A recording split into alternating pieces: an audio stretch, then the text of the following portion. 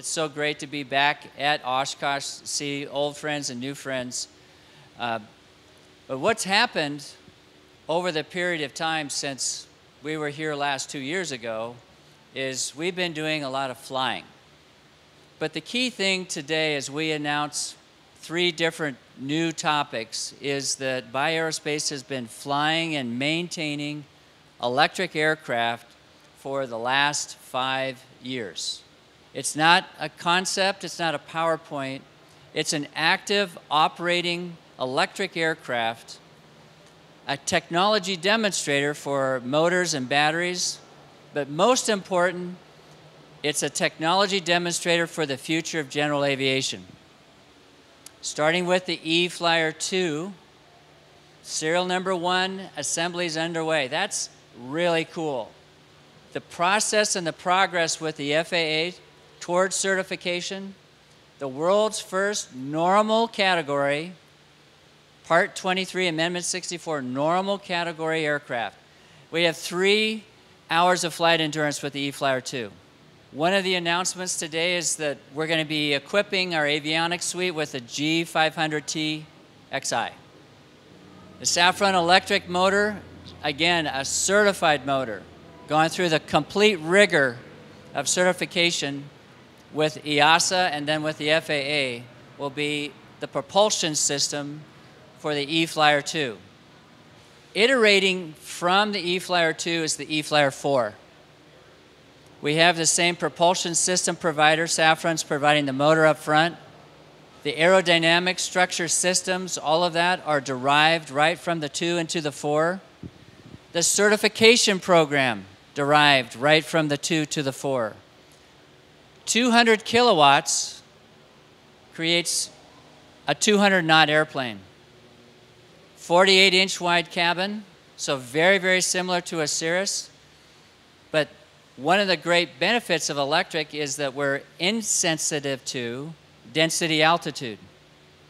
So all of the limitations of a non-turbocharged airplane don't apply to electric. The eFlyer 4, with range, speed, and altitude, has all of the benefits of supercharge without the cost. We have the same torque at 17,000 feet as we do at sea level. We have very nearly the same climb rate at 17,000 feet that we do at sea level. So eFlyer 4, over 1,000 feet per minute rate of climb, 200 knots at 200 kilowatts, 330 nautical mile range, and no payload exchange. The fuel payload exchange that we normally experience, when we plan our flight, we're trading fuel for payload. We're paying attention to density, altitude, and temperature. Of course, we still do that. We still have weight and balance, but it's much, much simplified with electric. All of the specifications on this aircraft create a new paradigm in utility, in air taxi, in transportation. Beyond the 2 and the 4 is the eFlyer 800. We take the systems and the capability of the eFlyer 2 and the 4, and we create a turboprop category of aircraft, again with the benefits and the technology of electric, 35,000 foot pressurized aircraft, 320 knots and a 500 nautical mile range. 8 seats, 35,000 feet and pressurized. An amazing aircraft, and of course our friends at Jet Club were our launch customers for the eFlyer 800. L3 Harris is working with us on defense and government applications. With that kind of speed and payload, there's interesting defense and government use for the eFlyer 800 as well. Today, our third press announcement is a leasing company called Sky Aviation. And Sky has a number of eFlyer 2s, eFlyer 4s, but today what we're announcing with Sky is 15 eFlyer 800s. So they put a purchase deposit down with Aerospace, signed an agreement with us to look to the future of electric aviation, but as a leasing company, be a conduit, an enabler for other companies to lease and operate the eFlyer 800 along with 2s and 4s. And we're very, very proud of this program. We expect to bring the eFlyer 800 to market, certify it in the 2025 timeframe. So about 4 years, a little bit more or so in that range coming up.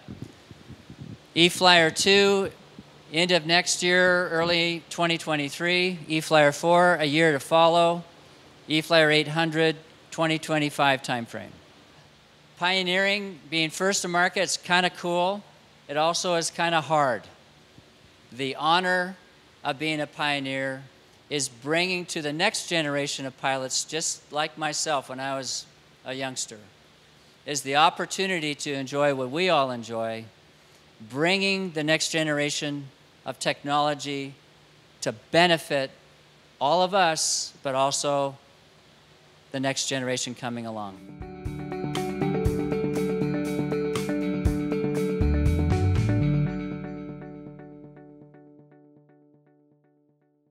Pilot Communications USA is proud to introduce our latest headsets, the Carbon A1 Active Noise Reduction and the Carbon P1 Passive Headset. Carbon fiber makes our headsets 30% lighter than others, which significantly reduces pilot fatigue. Our BlueLink hand control unit allows you to connect 2 devices at the same time, and the record out capability can send audio to an onboard camera or digital recorder. Get the headset that's so light you may forget you're wearing one at pilot-usa.com.